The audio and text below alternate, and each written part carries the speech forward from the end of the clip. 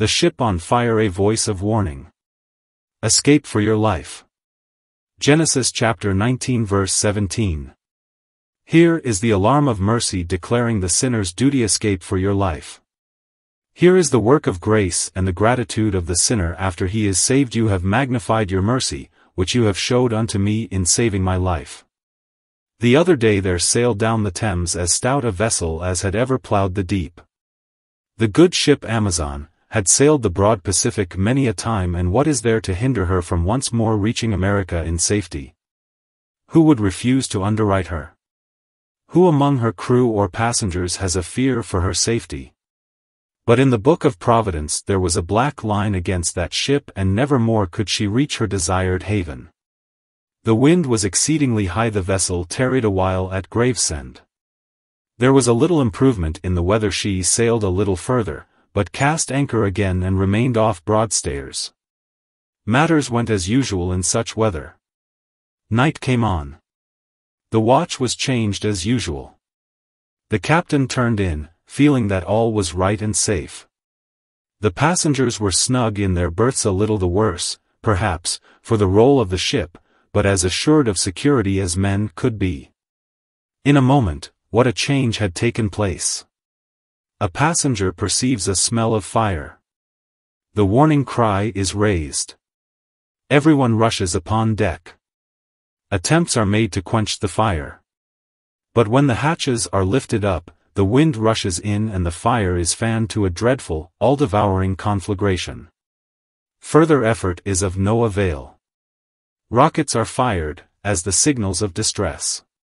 The boats are let down, crowded with the passengers.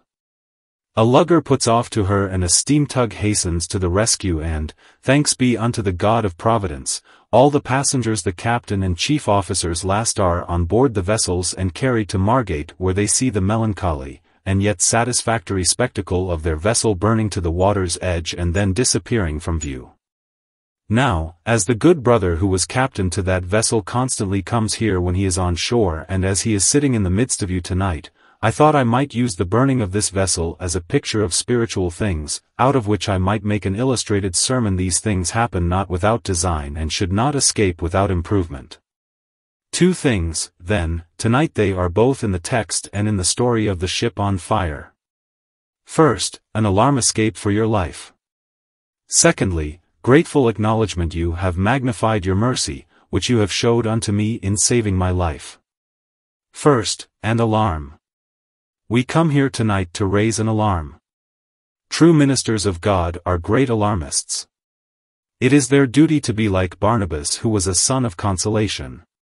But it is equally their duty to be like Bonergesons of thunder. Thunder does not rock men to sleep and plays no pleasant tune for fools to dance to. With its crash and roar it wakes a slumbering world, and its dread volleys, echoed peal on peal, afford no dulcet notes for dainty ears. God's servants should learn to thunder, for when God speaks through them, the voice of the Lord is powerful and full of majesty. And in his temple does everyone speak of his glory. The alarm we have to give tonight is that of the angel to Lot, with an emphasis of meaning. Escape for your life. It is an alarm suggested by tremendous danger. When the cry of "Fire! Fire! Fire!" ran along the decks, and the cabins and the saloons of the Amazon, everyone knew that there was no small danger to be encountered, for flame is a cruel tyrant and devours remorselessly. The very word, fire, has a razor edge about it, cutting to the very quick. Terror has fire for her firstborn. But the alarm we have to raise is concerning a matter more terrific. Still add to the word fire, that dreadful syllable, hell, and then what shall more alarm than hell fire? In that cry we comprehend such weighty matters as eternity alone can reveal. The wrath to come. The judgment of the eternal. The wrath of the Most High. Fire, when it is at its most furious pitch, is but a plaything compared with hell fire. Yes, when it consumes a city, when it runs down the red lips of a volcano and buries thousands, when it sets the sky and earth upon a blaze as in Egypt's plagues, it is but child's play compared with the wrath of God and that Tophet which is prepared of old, the pile whereof is wood and much smoke. Here is something at which the joints of a man's loins may well be loosed, for there is eternity in it, infinity in it, deity in it. And where these three are set against a man, woe unto him. It is as when the fire is set in battle array against the stubble. Well may it be written by the prophet, the sinners in Zion are afraid. Fearfulness has surprised the hypocrites. Who among us shall dwell with the devouring fire? Who among us shall dwell with everlasting burning? Sinner, by the crushing terror of the woe which comes, I beseech you, escape for your life. It is a danger not to be overcome. The fire engine was brought out upon the deck of the burning ship. Attempts were made to extinguish the fire.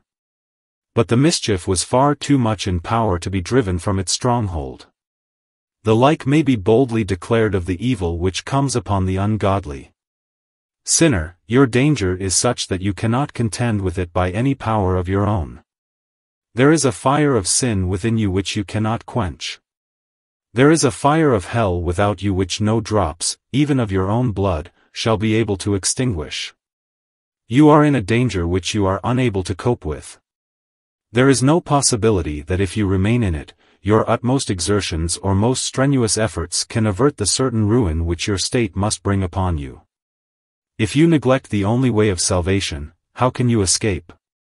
What awaits you but a fearful looking for of judgment and of fiery indignation?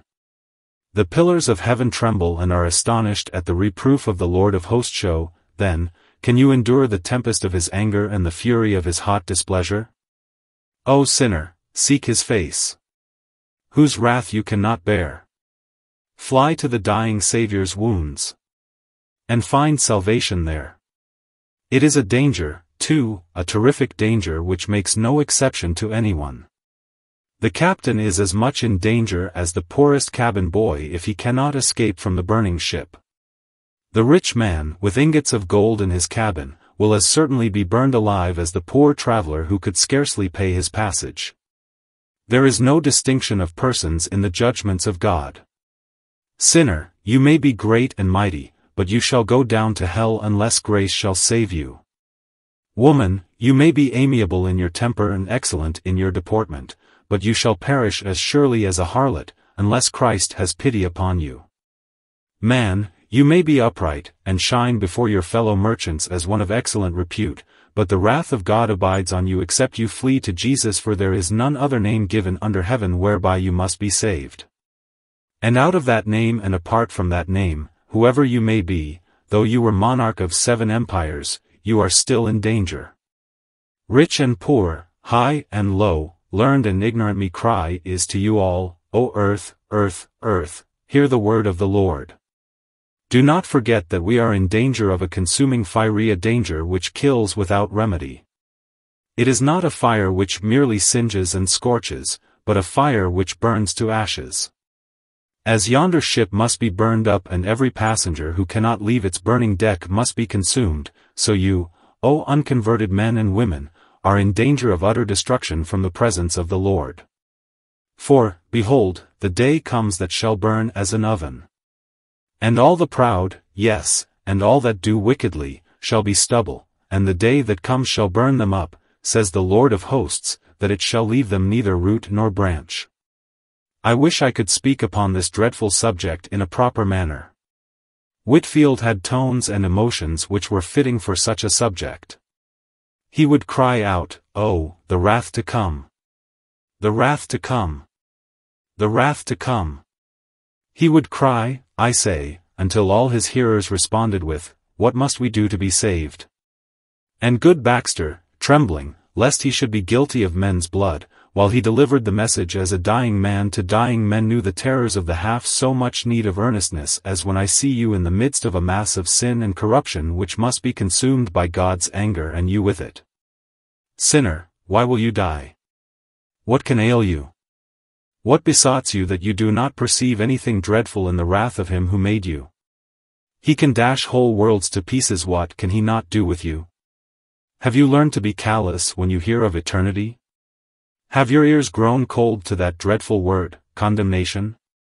Can you read the story of those to whom he said, "Depart, you cursed, and not tremble?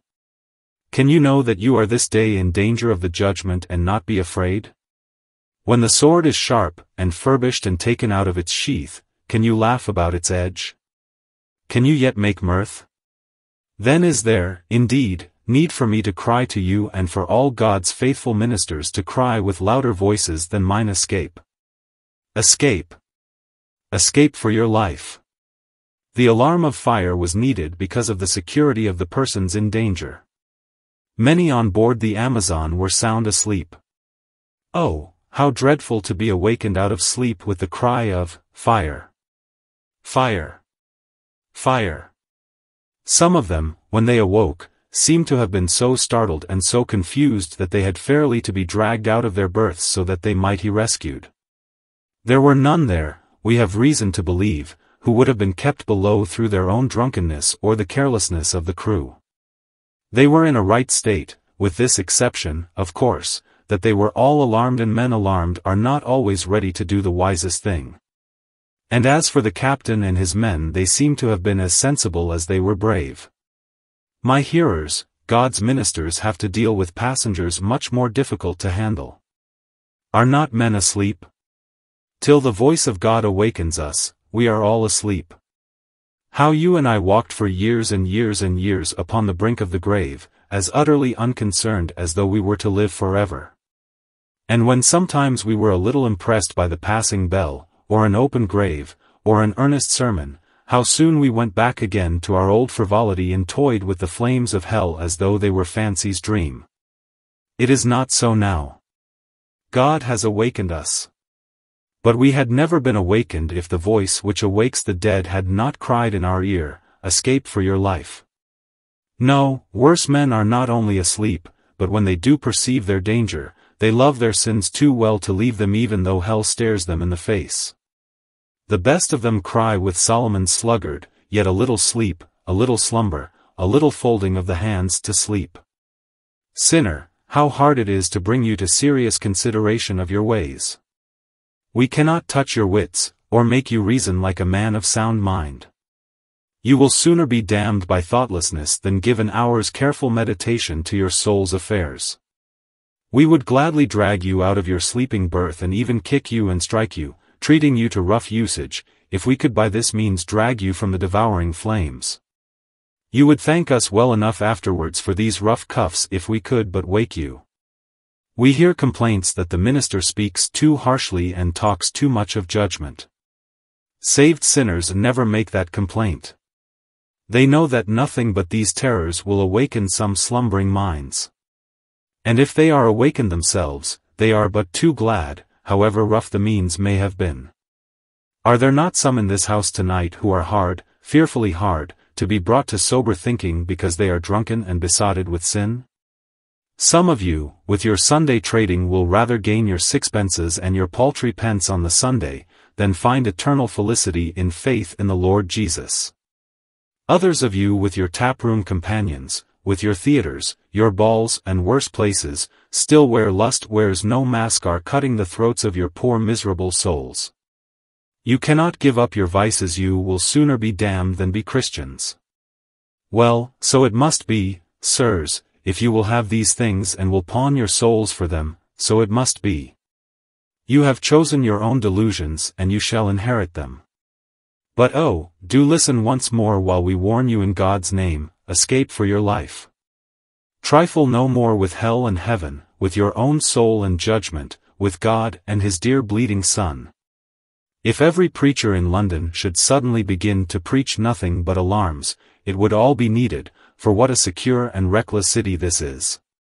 If every corner in the street had a Jonah in it, and that Jonah's sermon were nothing but this: "Yet a few more days and you shall be destroyed," it were not too much for a city so given to slumber.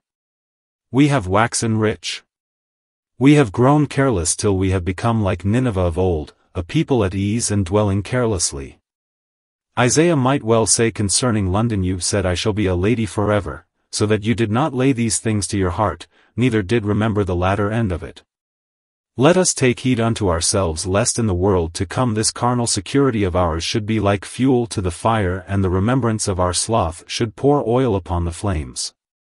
O God, Let the alarm be heard tonight by those who crowd this house, for you know that many of them are sound asleep. Again, it is an alarm which requires instant attention. A man on board a vessel, when he hears the cry of fire, must not stop to arrange his clothes. He must not be concerned to see that his face is washed, that he has bound together that little bundle of papers, or packed up the suitcase, or counted over the little purse of gold, or even snatched his little property from the cabin. At once, must he climb the stairs and reach the deck, or he will never have stairs to climb, nor feet to climb with. Now or never. Quick is the word. Waste a moment and it is all over with you. The fire is upon you, for it tarries not in its march. So is it with you tonight who fear not God. Escape for your life, is a cry for the present moment. Now is the accepted time. Behold, now is the day of salvation. Now. This is the only period God has allotted to you. Take care that you use it, lest when your todays are past and you hope to see your tomorrows, you should have to spend your tomorrows in the pit of hell. Procrastination is not only the thief of time, but the thief of souls. Now is the day of salvation. I have never heard of any other day. I do not know, but I think this is one of the most difficult things in the gospel ministry, a matter worthy of the Holy Spirit's power to make men seriously think about their souls at the present. I know, young man, you intend to think of these things when you are ill.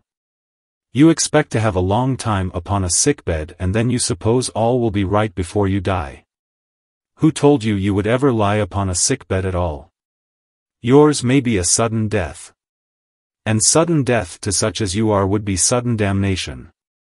As men stand upon the bank and spring head first into the water, so may you dash into hell. Death enters men's doors without knocking. The judgment may follow on the heels of your next sin.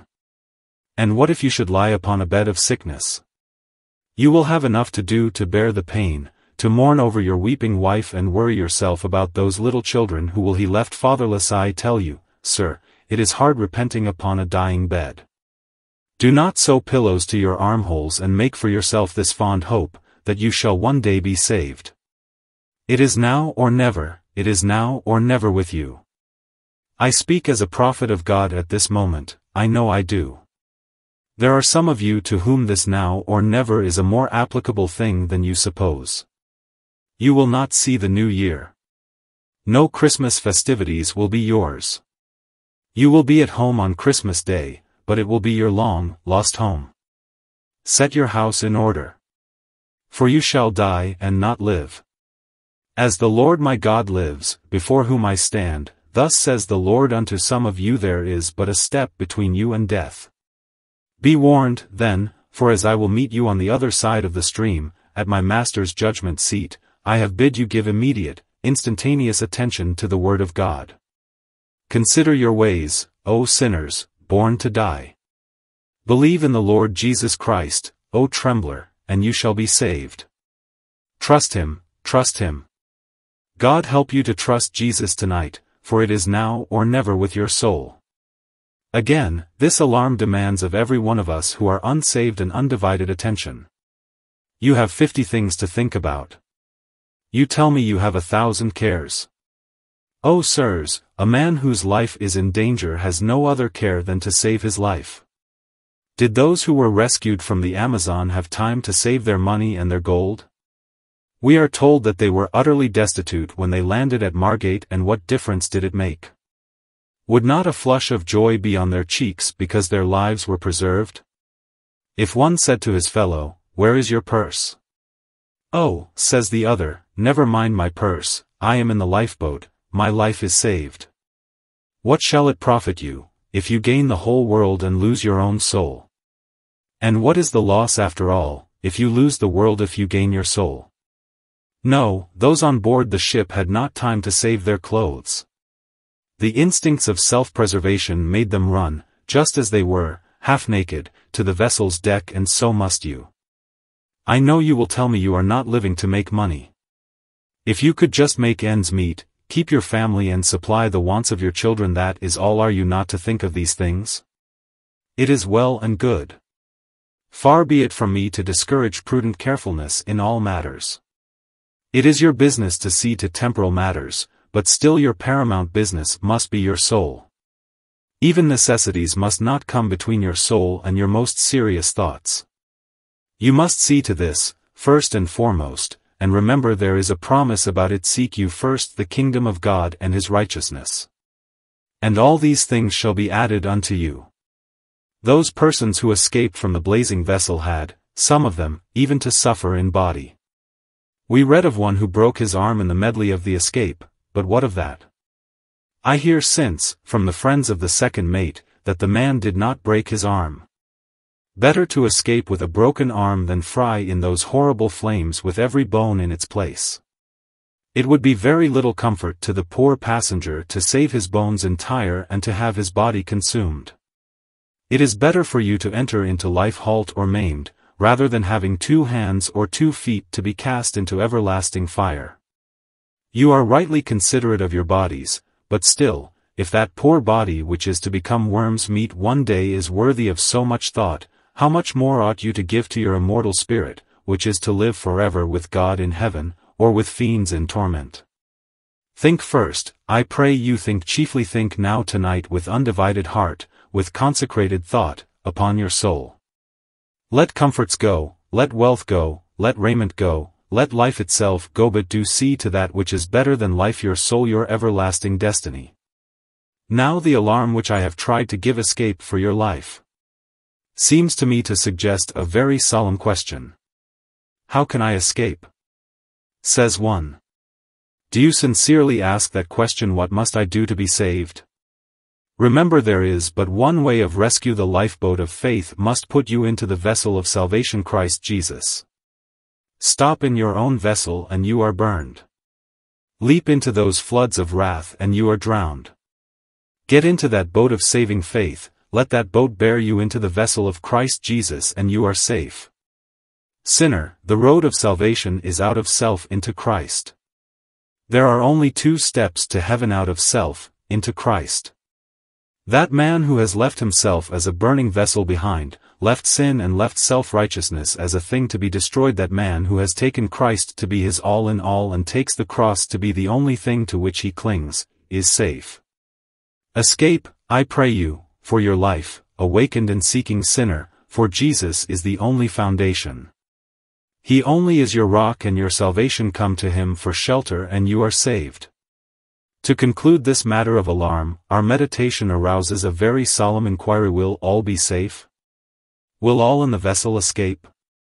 What joy must there have been in the captain's heart when he heard that not one had been left to burn in the vessel? Will all escape? Will every hearer in this huge house of prayer tonight be a singer in heaven? Dare we, in the judgment of charity, hope so? Well, let us try to hope, if so your charity wishes it, but I fear it will be hope without any grounds. There are some here who love the drunkard's cup, others who vomit the swearer's oaths, and some who have the proud, self-righteous look which God hates. Oh, that we could hope that these would be transformed by grace through Jesus Christ, that so they might be saved. I am, I admit it, very much afraid that all of you will not be saved, but that some of you will perish in your iniquities. It is not, however, our duty to pry into futurity. Let us, therefore, turn to that which far more concerns your own personal salvation. The inquiry changes: shall I be saved? If there is an alarm given, escape for your life. Shall I be saved? And what if it should be the preacher's lot to be lost forever? What, if after talking to you this morning of being sick of love to Christ, he should have to hear those doleful words, I never knew you, depart, you cursed? And what if this were to be the lot of the church officers who sit around me, or of anyone among you? Brother, you have passed the sacramental cup to others. What if the cup of devils is your portion forever and ever? My brothers and sisters in church fellowship, you may well put the question as did the apostles of old, Lord, is it I? Shall I be banished for my life? And yet forbid to die? Shall I endure eternal death? yet death forever fly? Shall it be so? My dear hearer, you who make no profession of religion, will you ask the question, shall I perish in devouring flames, or shall I escape?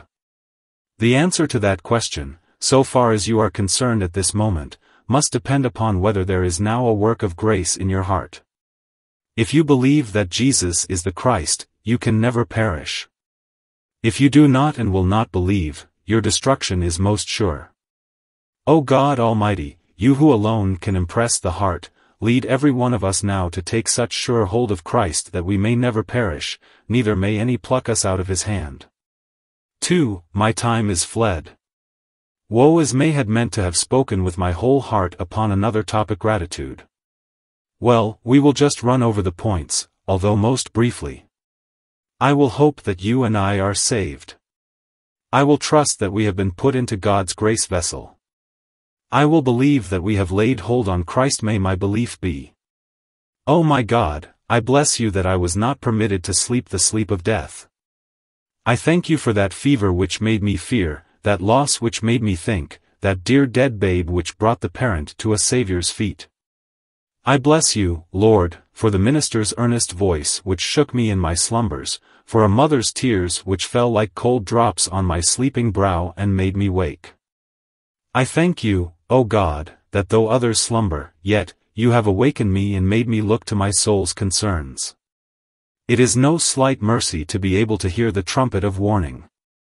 It is a foundation mercy, but it is not the least of mercies to have an awakened conscience. Secondly, I would thank God and let every believer join with me that when you and I were awakened, the ship was not out to sea. If the Amazon had been far out to sea when the cry of fire was given, what must have been the result? How few could have escaped? But there she was, close to land. You and I, when we were awakened, were not in hell, not like the rich man, lifting up our eyes where hope could never come. We were still on praying ground, still on pleading terms with God, still where mercy could come to us and grace could meet us. Sinner, if you have been awakened tonight, thank God for this. Thank Him that the trumpet which wakes you is not the trumpet of the archangel summoning you to judgment, but the silver trumpet of God's messenger of mercy, inviting you to the mercy banquet. Let us thank God it did not blow harder, for there might have been much trouble in reaching the boat. When you and I were awakened to a sense of sin, it might have been just when death was coming, or when the terrors of conscience would have been too much for us, and when the fears of death might have kept us from a Savior. But, blessed be God, when we were aroused there was wind enough. We were conscience-stricken and smitten, but still not too much, or else the fire had been too vehement and we had not escaped. Thank God, then, that He awakened us while there was really time to avail ourselves of the covenant lifeboat. Let us be thankful, again, that we could use the signals. I told you that the vessel sent up its rocket signals of distress. Ah, what 1,000 mercies it was that we could pray. I remember well when this was the only comfort my bursting spirit had, I could pray. Oh, to be on pleading terms with God. Thank God for this, awakened sinner. Bless God for this. If you have not got so far as being completely saved, yet do praise Him that you are allowed to fire off the rockets of desires, sighs, groans, sobs, tears, longing and panting, and that you can send them up where God can see them. Your cries and groans and tears will yet bring comfort and peace from heaven through the Lamb's redeeming blood. Rejoice, my beloved brethren, that the Lord has not abolished a mercy seat, nor forgotten to be gracious. He says not, to the seed of Jacob, seek you me in vain.